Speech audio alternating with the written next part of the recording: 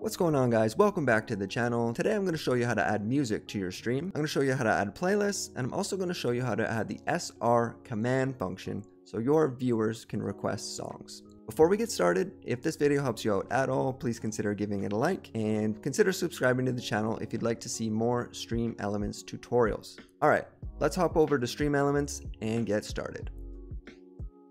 Alright, so now that we're in the StreamElements dashboard, I'm going to show you guys how to add the playlist and the SR command. So the first thing you want to do is scroll all the way to the bottom on the left hand side here and click on media request, and it has a bunch of different settings here you can play around with. Go to the settings section here on the right, more settings here, play around with media request mode, autoplay media, queue limit, that sort of thing. Now the main thing you want to do here is the backup playlist. So this playlist is taken from YouTube. Now I'll show you guys how to add the playlist from YouTube. I'll delete mine there. And then now let's hop over to YouTube. So now we're over onto YouTube and we're going to find our playlist. The playlist that I like to use is called StreamBeats by Harris Heller. When you find the playlist that you'd like, click on it. And then you want to right click up here on the top and copy link address. So this will copy the actual playlist. If you were to try to do it from the search screen in the previous screen, you will just copy one song. And I like to just double check that this is an actual playlist. So we'll have that. So now you'll know that it's an actual playlist when it says playlist in the URL there. So that's quite easy to find. So now let's go back over to StreamElements and add it to our stream. So now that we're back over in StreamElements, we want to paste our playlist into the backup playlist section. Do that there.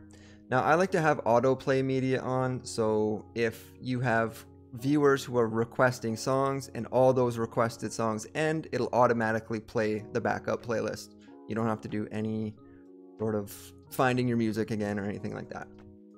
I'll keep it on shuffle. There's bot and loyalty things you can play around with if you have channel points for people to use, and then just other settings here, filters and all that. So you guys can play around with those settings. They're pretty straightforward. And the last thing I will show you on this video is how to add the actual song request command.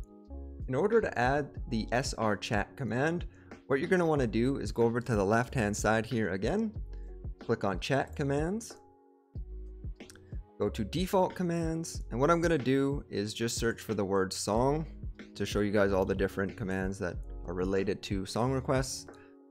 So there's next song, skip, exclamation mark song, which just shows the current song, song request, which is the most important one, and I'm going to show you that one here in a second, vote skip, so I think viewers can vote to skip the current song, wrong song, pause, play, remove song, song queue. So you can search through all those different ones there, but the most important one here is song request.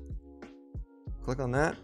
So the actual command is exclamation mark song request, but what most people do is just exclamation mark SR, and that's just a custom alias. So people can type in either exclamation mark song request or exclamation mark SR, and it'll do the same thing. So in order for people to request a song, what they're going to do is type exclamation mark SR space and either a YouTube link to the song they want to request, or just the song name or the song title, that sort of thing, and the program will pick it up. Sometimes it doesn't pick up the right songs, but your reviewers will tell you. Alright, so last but not least, we want to add the media request function to our actual stream. So assuming you have StreamElements linked with the OBS, what you want to do is you want to go up to the top here, find media request. It'll open up the widget here on the right, and you can see that I have a song already in the queue from the backup playlist. Now it says backup playlist here because that's where the song is coming from. And if someone requested a song, it would be the viewer's name there instead of backup playlist. Now what I'm going to do is I'm going to test You can see I tested SR there already. So what I'm going to do is I'll test another song request. So exclamation mark SR. And then I'll do the same song just so we don't get booted. Dark Matter by Harris Heller. Enter. And there we go. It started playing.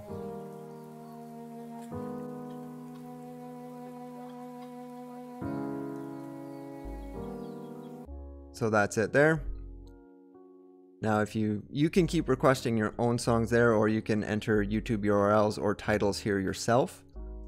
Your viewers, again, will be able to request songs and their names will come up here. And as soon as their song ends, the backup playlist will begin. So you won't have to mess around with the music settings.